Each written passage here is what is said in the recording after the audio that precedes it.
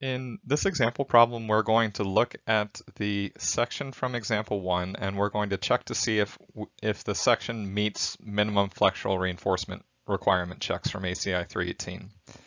The first step is to calculate our nominal moment capacity. We've already done this in example 1, so we're not going to go through those steps again. You can refer to that video if you want more details. But we have our nominal moment capacity equal to 4,565 kip inches, and it's a tension controlled section, so when we factor it with our 0.9 phi factor, we have a factored nominal moment equal to 4,109 kip inches. Our next step is to calculate or gather all of our required section properties, and we're not given them here for this section. Typically, if you're using a precast pre-stressed concrete section, it'll be a standardized section and you'll get these properties from a design chart. But here we need to calculate them. So we can calculate our gross moment of inertia, just 1/12 bh cubed. So 1/12 times 12 inches times 24 inches to the third gives us a gross moment of inertia of 13,824 inches to the fourth. Our gross area, just base times height, 288 square inches. Our centroid, we have a rectangular section, so our centroid is just going to be h/2, or 12 inches. So that's the same distance from the top to the centroid or the bottom to the centroid. And then our section modulus is going to be our I gross, 13,824 inches to the fourth divided by YB. 12 inches will give us a value here of 1,152 inches to the third. Our strand eccentricity, just the strand depth minus the distance between the centroid and the top of the section, which will give us 10 inches. And then finally, the tensile strength of our concrete, 7.5 times 1.0 for normal weight concrete times the square root of 5,000 psi will give us 530 psi or 0.53 ksi.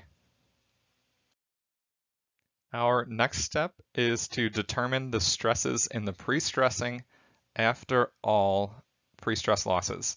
So we're using essentially something similar to the force in the tendon approach, where we're assuming the pre-stressing is applied to our section as a force. So we need to take off all of our pre-stress losses. So we're not going to do this here. If you want more details on how to calculate pre-stress losses, you can look in some of our examples from Module 7. But here we're just going to assume that we have a total pre-stress loss. So our elastic shortening loss, creep loss, shrinkage, and relaxation loss are going to be equal to 30 ksi. Our effective stress in the pre-stressing then is just the stress in the pre-stressing before transfer, 202.5, minus our total pre-stress losses, 30 ksi, which will give us a value here of 172.5 ksi. We can find our effective force in the pre-stressing then just by taking the area of our pre-stressing strands, 0.918 square inches, times that stress that we just found, the effective stress, 172.5, which will give us a force here of 158.4 kips. We can then plug all these values in and calculate our cracking moment. And to find our cracking moment, we first would develop an equation here for the bottom fiber stress, looking at our axial stress and our flexural stresses, and set that bottom fiber stress equal to the tensile strength of our concrete. M sub CR, our cracking moment, is our only unknown, so we can solve for that, and we'll get our cracking moment expression shown here. So then we can plug in our values. Our cracking moment is going to be equal to our section modulus, 1,152 inches to the third, times 0.53 ksi, the tensile strength of our concrete, plus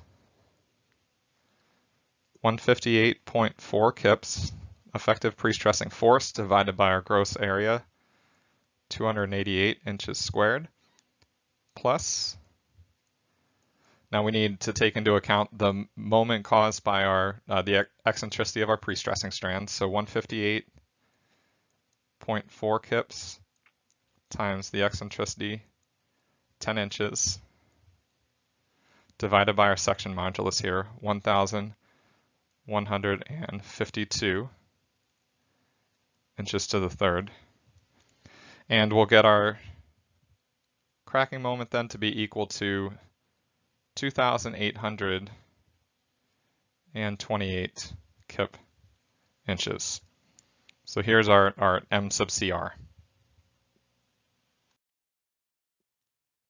Our code check is shown here. We need to make sure that phi mn is greater than 1.2 times MCR.